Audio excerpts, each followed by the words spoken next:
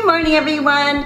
Aloha and welcome to the Tiki Girl Channel. Today is Saturday. This is my second day after my treatment.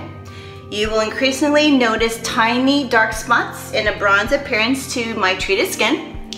This is called the mens, which is a microscopic epidural necrotic debris. Mens are microscopic wounds from the laser treatment, and they contain large amounts of skin darkening pigment melanin.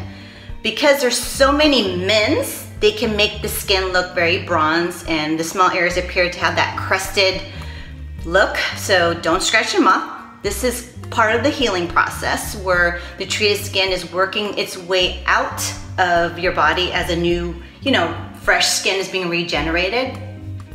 So during this time, my skin is very dry and has that sandpaper texture, and it will begin to flake and peel. So my face does not feel warm at all, thankfully, not like yesterday. So what I did is I don't cleanse my face until 24 hours after my treatment.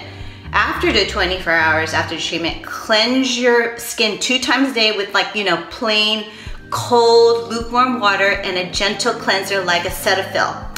So I love the cold water so much that it feels really good on my skin. But after that, I use your hands to gently apply the cleanser and the water and finish it by patting your face with a soft cloth. So don't rub your face, don't scrub your face, don't use an exfoliator, don't use the skin, the skincare brush called the Clarisonic in the treated areas, because in doing so, it will result in scarring and pigmentation complications.